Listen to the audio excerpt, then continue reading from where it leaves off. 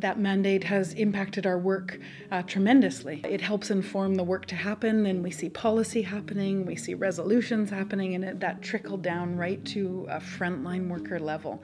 So when we have those mandates, that is the tool to then do the work. And so I think without them, we struggle to have voice present, and we have struggle for representation. For me, I think that it's not just a one-directional relationship, but actually that the information goes both ways. And because of that, it actually strengthens the work that we are able to do in terms of planning, of projects, of programs. After his country visit, we received so many contacts from our governments who became more open to cooperate with us. He contacted the government officials, the responsible bodies, and then they give the responses to the questions.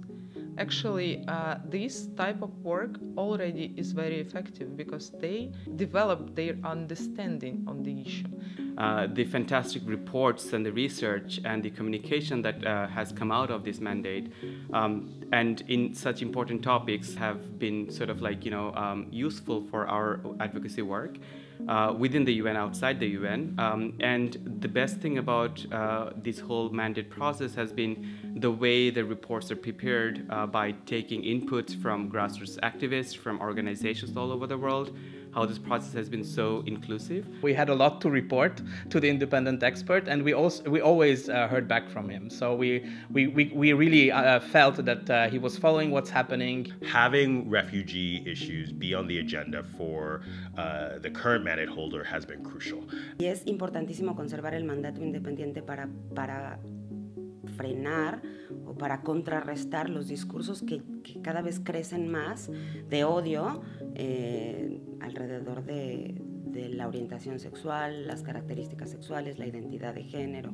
Entonces me parece muy importante la renovación del mandato porque es una herramienta, por decirlo de alguna manera, que nos permite seguir luchando en contra de los fundamentalismos. Many of us have produced many reports over the years, but that institution, the United Nations, through this mandate, raises this information at the level of a standard in documentation on these issues, and those standards will be there forever. So it is very important to have such a mandate and to renew it, to carry this information into the United Nations.